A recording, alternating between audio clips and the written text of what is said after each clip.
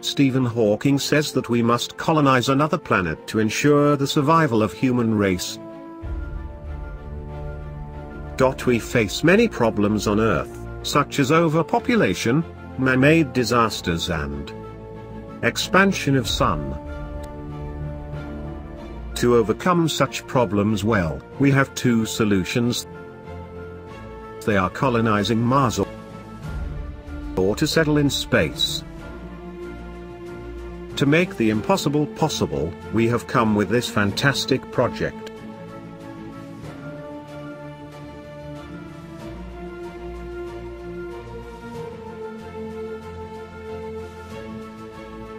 Atharva. According to the fourth Veda of Hinduism, atharva means knowledge.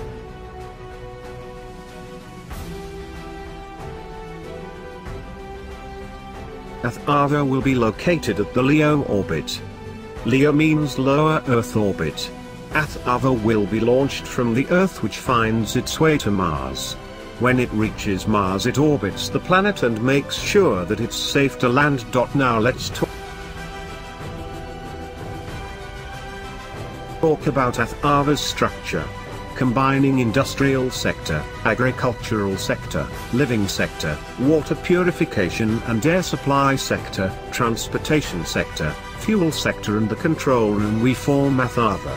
With the help of all these sectors, Atharva makes it possible for all the humans to survive until we land. Coming to the living sector, the living sector is of 1002 meters in height and 150.3 meters in diameter. That means we can assume a 20-story building in that space. Because this is an opaque, closed space, we can't have sun rays traveling through. So we need artificial sunlight. Using centrifugal force, we can form pseudo-gravity, which will help residents to feel as if they are on Earth.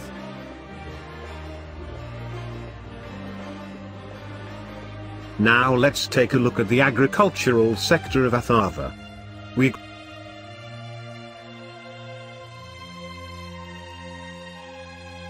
grow all types of plants and crops in this sector. The soil in Atharva is kept in the same form as on Earth: bedrock, subsoil, topsoil. The plants here are given water in the form of drip irrigation methods, so that sufficient water reaches the plant.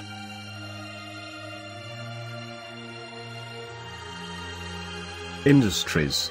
With the height of 901.8 meters and diameter of 100.2 meters respectively. The raw material from agricultural sector is sent to the industrial sector, from which this raw material is converted into food and sent to the living sector. We will also manufacture satellites to construct the required towns for colonization. Control room. This is the head of this complex and complected machinery, Atharva. Its height is 901.8 meters in height and has a diameter of 100.2 meters.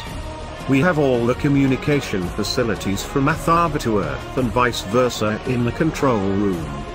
We here use quantum communication technology for high security and safety. Coming to the water purification and air supply sector, which has a height of 901.8 meter in height and 100.8 meters in diameter. The water is purified using nanotechnology, which helps in purification of all the liquids produced. The process of hydrolysis is used to produce oxygen and hydrogen molecules. Transportation. This sector is in the shape of hollow cylinder.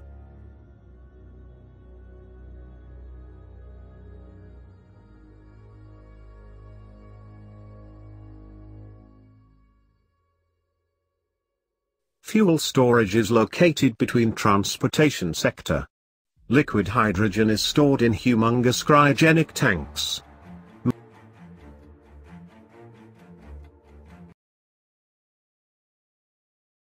Materials. All major sectors are built with magnesium alloy.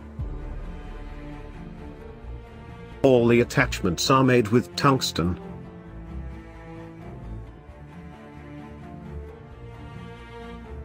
Electricity solar energy is used as major source of power. These panels are mounted above and below other major sectors.